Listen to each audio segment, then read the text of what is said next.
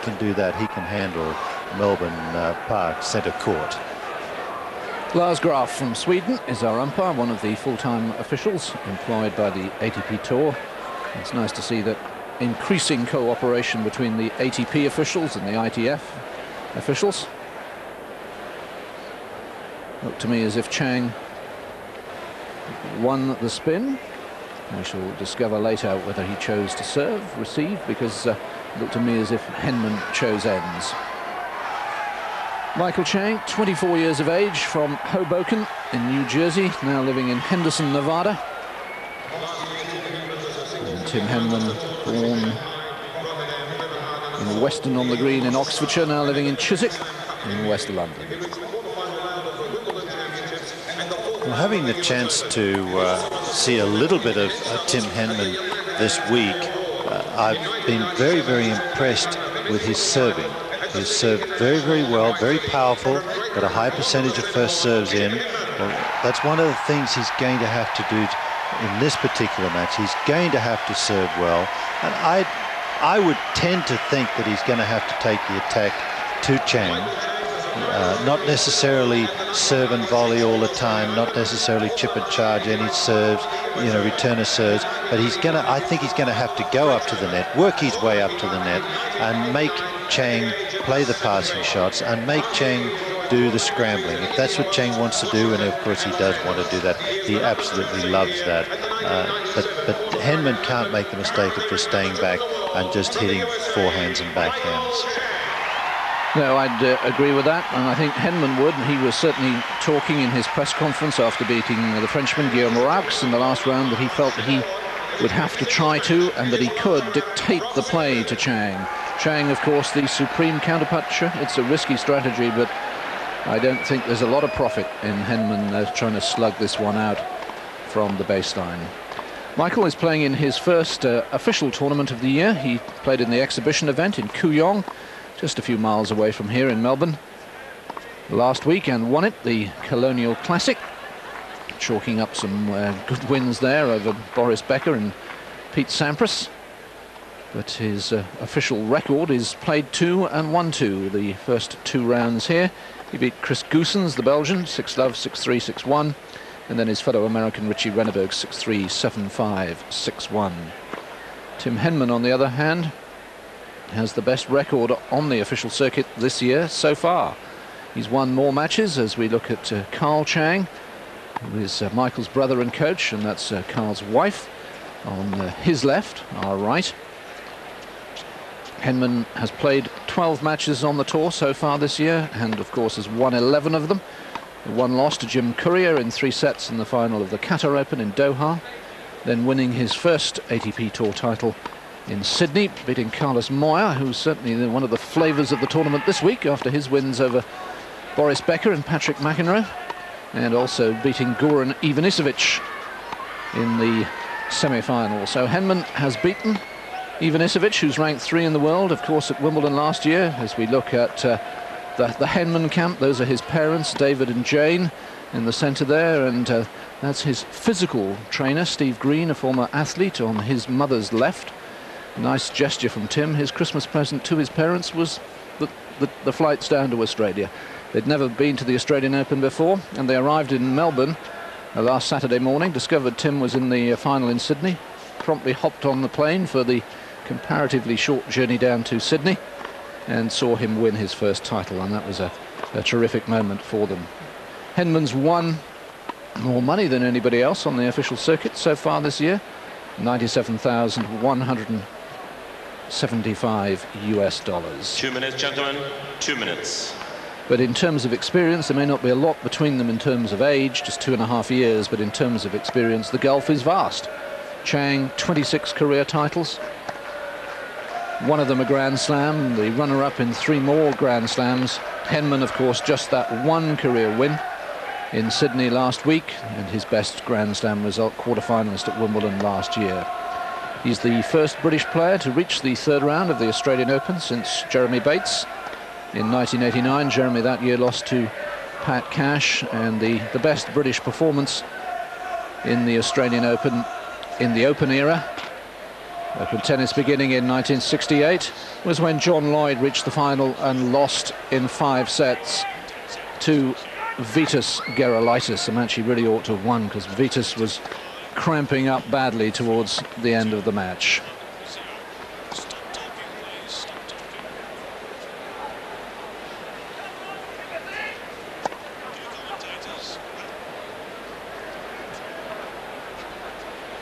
How important is this match in Tim Henman's career? I mean, is it more important, less important than a quarter-final at Wimbledon, Bob? You know, that's very difficult to say because a quarter-final of Wimbledon is, I mean, that's the quarter-final of Wimbledon. I mean, that's the tournament. But this is definitely one of the biggest matches of his young life. And the nice thing about, or the difference between these two players, in my opinion, is that I am not sure that Michael Chang hasn't reached his peak. It's a very high peak, believe me. But Tim Henman still has yet to reach his peak. So irrespective to what happens in this match, one has to assume that a couple of years down the road, maybe sooner, hopefully sooner, Tim Henman will be better than Michael Chang. Now, if that's the case, and Michael Chang is #2 in the world, where does that put Tim Henman? Maybe #1 in the world, and wouldn't that be good? That would be a little good. I confess that before the year started, I thought if Henman could stay in the top 20, in the top 30 this year, he ended last year ranked 29, and then sort of consolidate and move forward perhaps in 1998, that would be a good effort. And yet here we are. He's achieved in the first 2 weeks of the year all his goals for the year, get to his first final, win his first title, crack the top 20. Well, the problem with him having done that is a little bit back and forth, and you know, I think that I mean that was, you know, really a pretty important part of the match. You know, be able to get back in there and fight and win that second set. So you know, overall it was you know, a very tough match still, and yeah, just you know, pretty pleased to get through. It's disappointing. It's always disappointing to lose, but it's probably more disappointing in the manner that I lost. I played a poor match. I think it's as simple as that. I'll look back on this match because I think I can learn from it. I'll get over the disappointment quickly, but I still think it will be something that I can learn from, so that if it does happen again on a big court against a good player and I'm playing poorly, I can try and fight my way or play my way out of it, because today I wasn't capable of that. There he wasn't. A frank admission there from Henman that he wasn't happy with the way he played. He had his moments, particularly in the second set, but he wasn't good enough to beat Michael Chang. Coming up next, a battle between former French Open champion Sergi Bruguera and the new top Swede, Thomas Enqvist.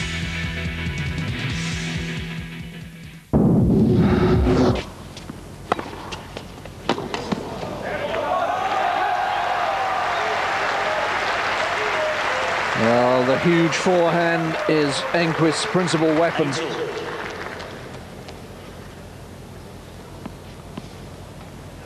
And that was a bullet.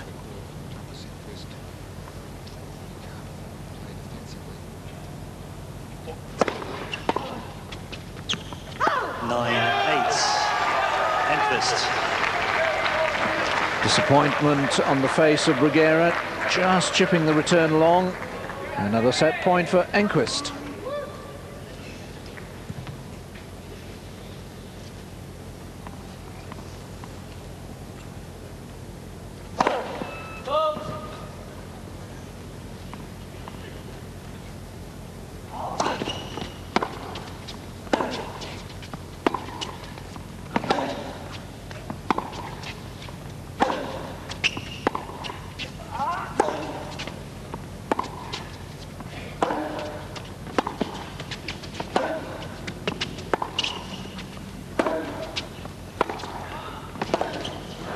And again, the big forehand, and Enqvist had the first set, winning a thrilling tiebreak by 10 points to 8.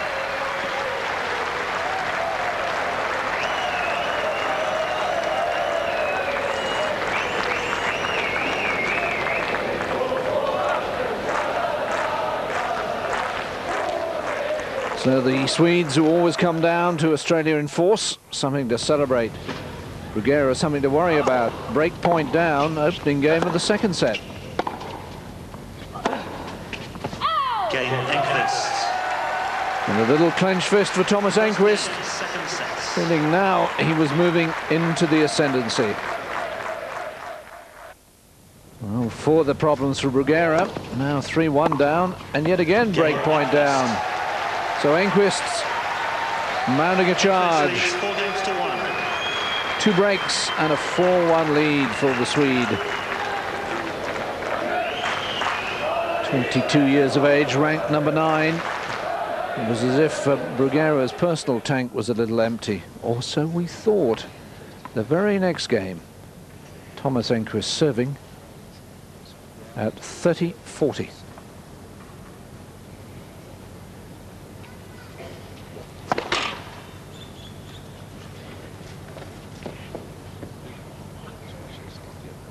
Yes, the sun at this time of day is pretty tricky. Game Bruguera. And the double fault, almost predictable. Enquist leads 4 games to 2. So one of the breaks of serve recovered. Bruguera would go on to hold serve, watched by Mike Morrissey in the umpire's chair. And in the very next game, Enquist in danger of squandering his second break.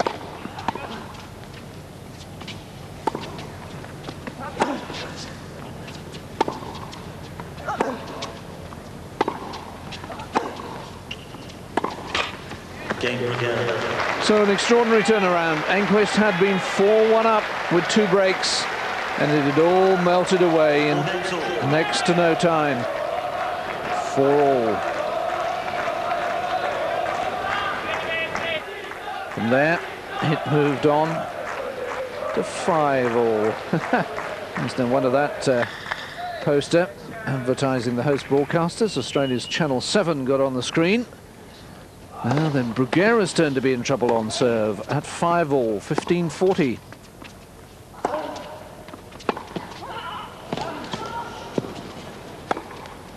Terrific play from Enquist. But worries for the Swede. Bill Norris, the ATP Tour trainer, onto the court.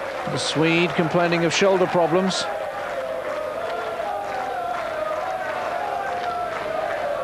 He had to pull out of the Grand Slam Cup with an injury following his heroics in the Davis Cup final that didn't quite bring victory for Sweden, so worrying times for the Swedish fans, but Enquist able to continue serving for 2 sets to love.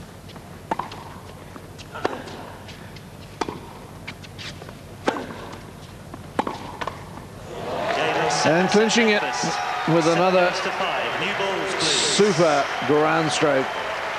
7-6 the first set, 7-5 the second.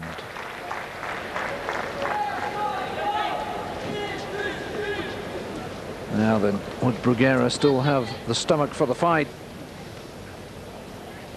Opening game of the third set. And break point to the Swede at 30-40.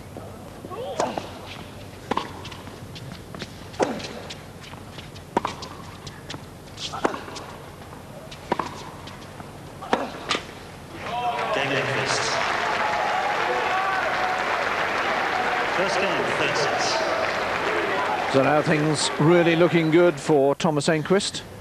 He only will worry the shoulder problems. He moved 4-2 in front and threatened to get yet another break of the Bruguera serve.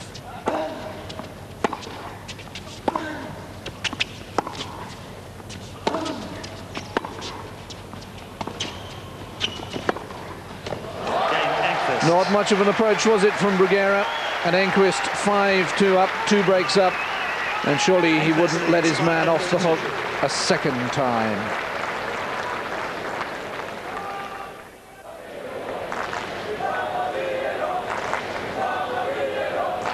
Really a slow motion approach, asking for trouble, and it got it. And in the next game, Enquist at match point.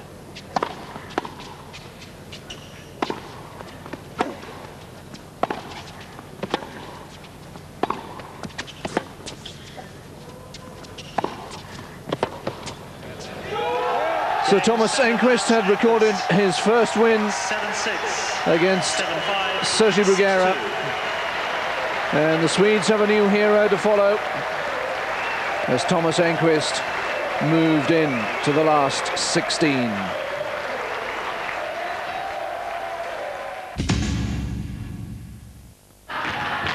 But who would he play in the fourth round? Would it be Marcelo Rios of Chile? The exciting 21-year-old, seeded number 9, ranked number 11. Or the Austrian Gilbert Schaller, age 27, ranked 96. He'd never before won a match at the Australian Open in 3 previous attempts. But it was Schaller who played really well in the first set.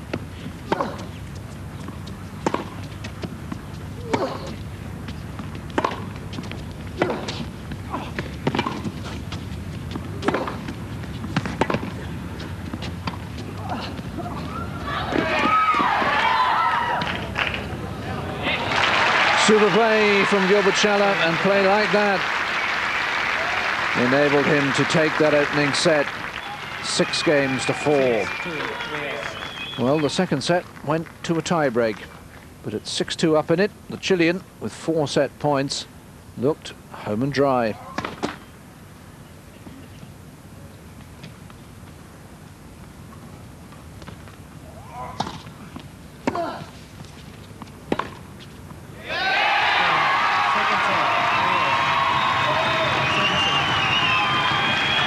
One set all then. And we wondered whether Marcelo Rios had turned the corner, but Gilbert Schaller is a determined fighter. Plenty of South American support for the man from Santiago. Well, in the third set, Rios really starting to get on top. This is Schaller serving 1-5 down.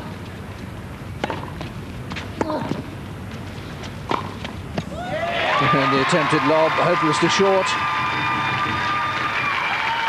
And that scoreline meant it was set point for Marcelo Rios to take a 2-1 lead.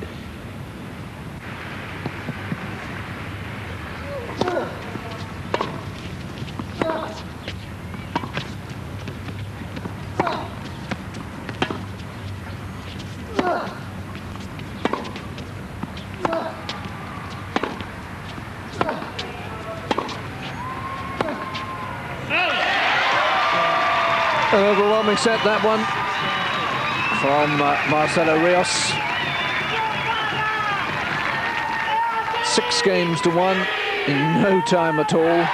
First 2 sets had taken an hour and a half. The third set, some 20 minutes.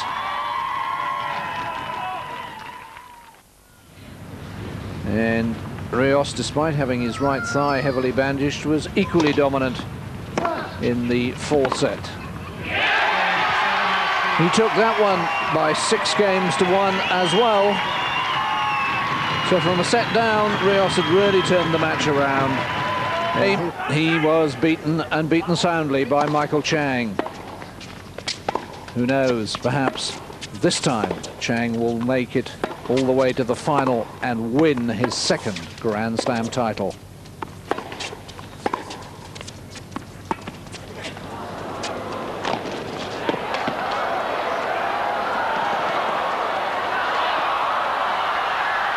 Chang was through.